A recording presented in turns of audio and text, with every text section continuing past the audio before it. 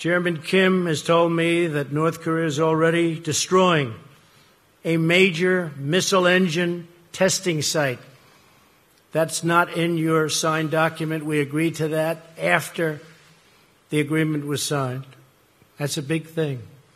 For the missiles that they were testing, the site is going to be destroyed very soon.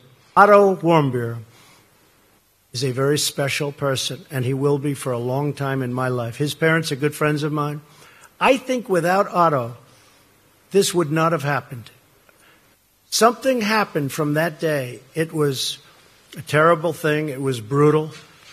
But a lot of people started to focus on what was going on, including North Korea.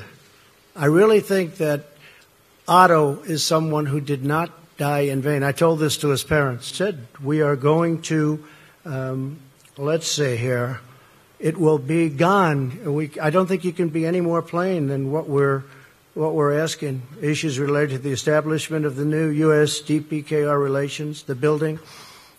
We talk about the guarantees, and we talk about unwavering commitment to the complete denuclearization of the Korean Peninsula. This is the document that we just signed, and we'll be verifying. Yeah, we'll be verifying. It'll be verified. How is that going to be achieved, Mr. President? Well, it's going to be achieved by having a lot of people there, and as we develop a certain trust, and we think we have done that.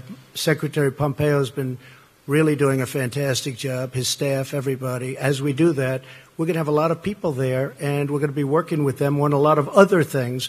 But this is complete denuclearization